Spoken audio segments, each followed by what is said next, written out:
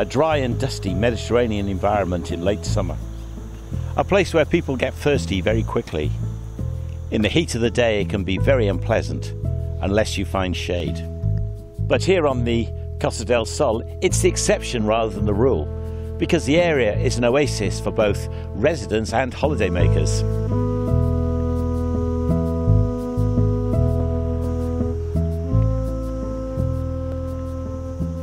It has all the modern infrastructure for daily life. Even though it's a dry climate, nobody goes thirsty. There's plenty of shelter, and the old dry winding roads have been replaced by the bustle of cars and modern highways. 2,000 years ago, a man called John started to preach about God. He was a prophet, and he didn't speak about God in crowded towns and cities, but out in a desert place. And as the word desert suggests, it was pretty deserted. But people came from miles away to hear him give a message that somebody special was coming and that they all should be prepared for him. In Mark's Gospel, John is introduced to us through the words of the prophet Isaiah.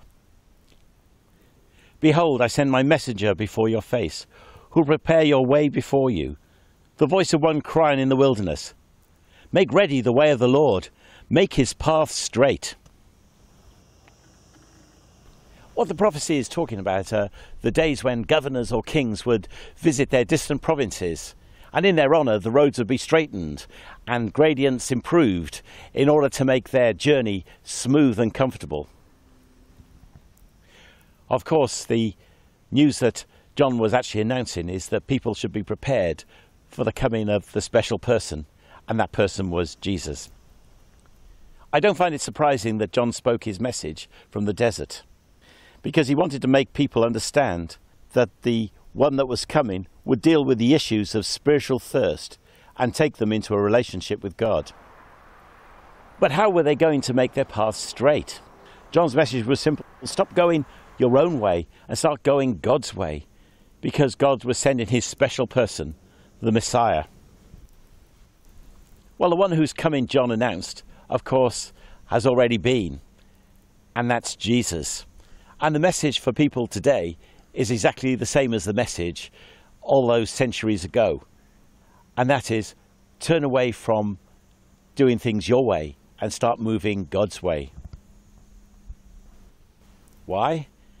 Because Jesus came and he died for us in order that he might deal with the issue of our wrongdoing, our sin, in order that we might be able to find life and hope in following him.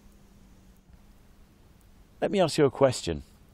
Are you in a spiritual desert? Are you spiritually thirsty? Do you need to find shelter in the presence of God?